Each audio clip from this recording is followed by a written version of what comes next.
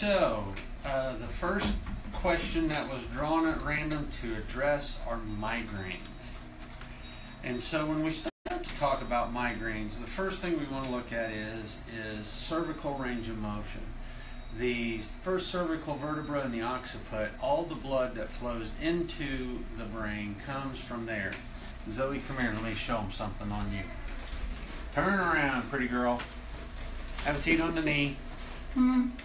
So, the blood vessels come up this way as the vertebral arteries, then they join together to form the basilar artery, go into the foramen magnum, come up around the brain and form the circle of Willis. You're up. When we look at that and we start to take vertebra, and if the vertebra are rotated, if you don't displace gravity correctly, all of these things play into migraines. Because the blood vessels won't work right.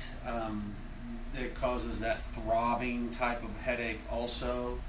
So we're kind of crossing from migraines and into headaches. They're all kind of interrelated.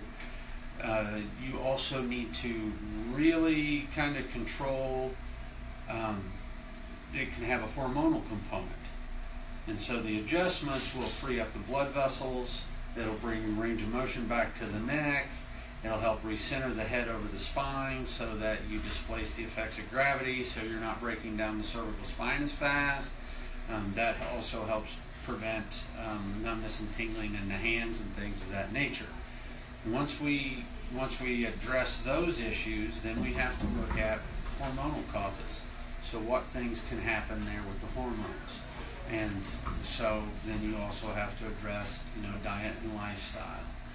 So as far as the best thing or the first thing to start with is, getting adjusted. The adjustment itself not only lines up the vertebra, but it also helps release the body's natural opiates called endorphins. And when that all happens, you just actually feel better. So there's a nice brief overview of migraines. If we need to get into hormonal stuff, then we can talk about that at another time.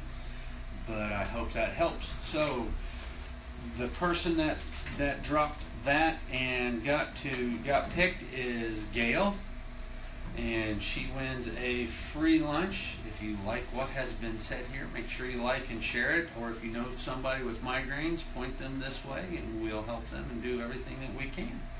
Thank you very much and have a great day.